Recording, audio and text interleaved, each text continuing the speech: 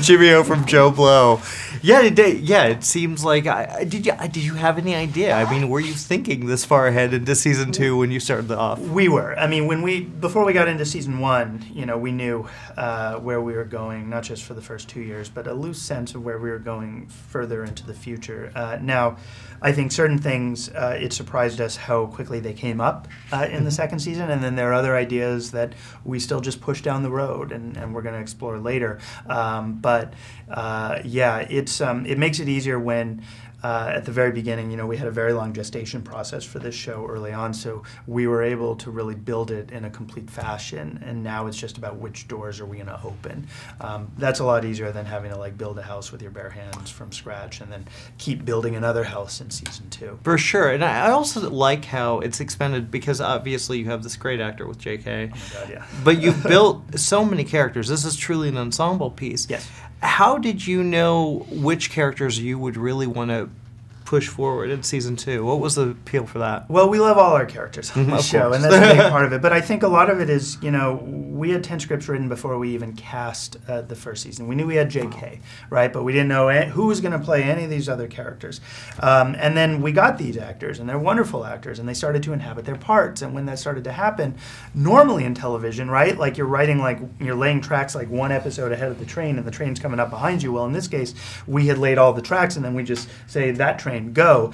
Now, season 2, we know the strengths of our actors. And while we are watching these actors work in season 1, we're like, oh, I really want to see him do that, or I really want to see her in that situation. And that's what we began to do. So season 2, now we're writing to who these people are in a really great way. And we got very lucky in season 1 that we just had a great cast across the board.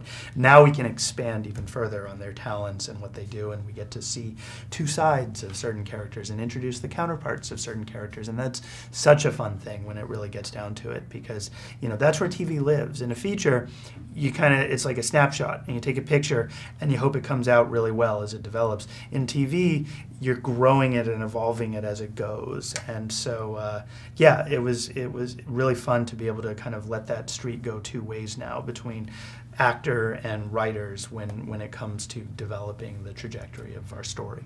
Well, I really like the fact, obviously, the two worlds. I like the fact that you guys kind of don't play for the obvious villain. Yeah.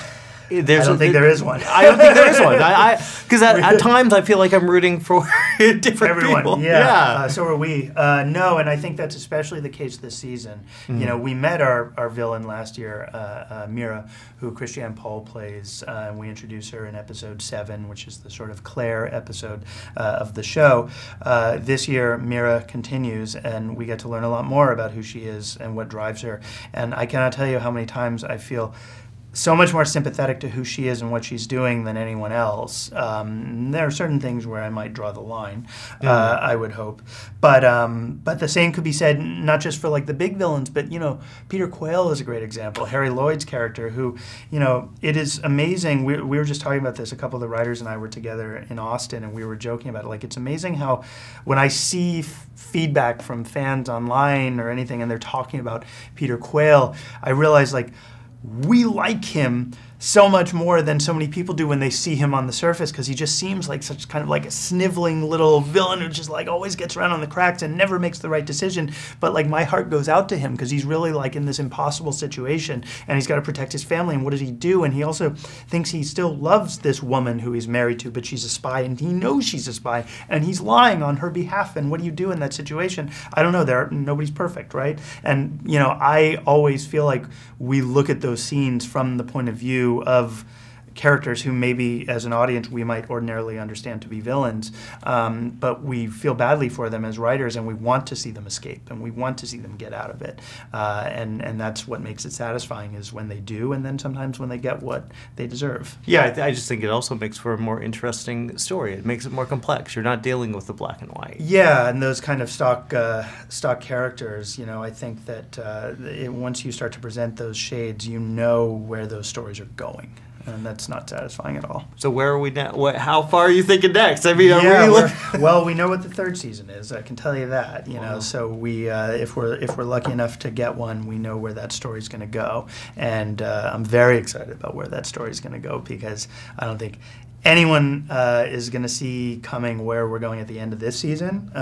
It's the second half of this season, is just a sort of like tightly. We just have been spending, the whole first season and a lot of the second season lighting so many fuses, and they all go off all at the same time in a pretty surprising fashion. And where it goes from there is pretty cool and going to be pretty different from what we've seen so far. Howard, are you a spy? No.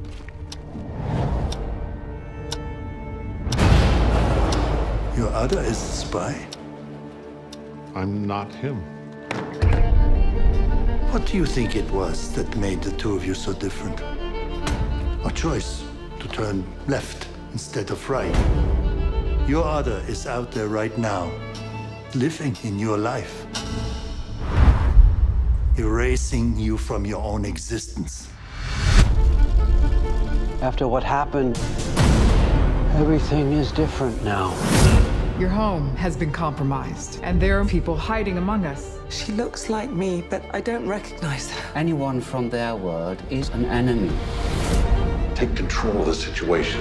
It's not that simple. Things at home are extremely complicated.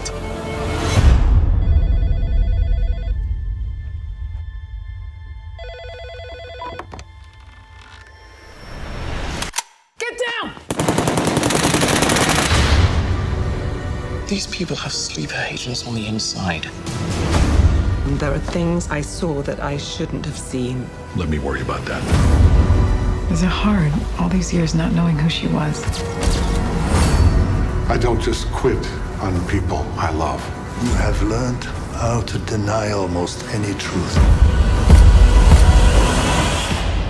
You are a gentleman, and this is war.